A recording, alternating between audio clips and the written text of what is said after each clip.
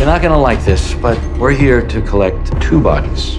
I already told you Dawn left. And that's unfortunate.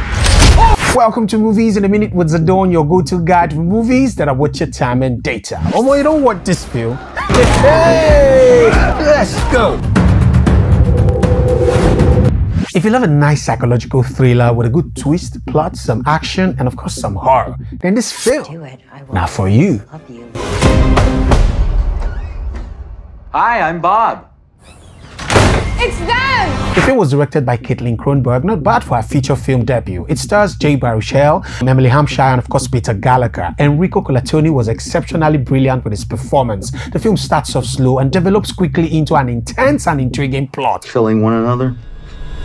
Kronberg and the producers of this film served us a dystopian, somewhat sci-fi story buoyed with darkly comedic performances with just enough action, and we love it. The scenes in this film were poorly lit, but the close-ups and the action were a nice touch. Beautiful script by Sparaga. Auntie Kate, we want more, because this is your humane film, now sweet film.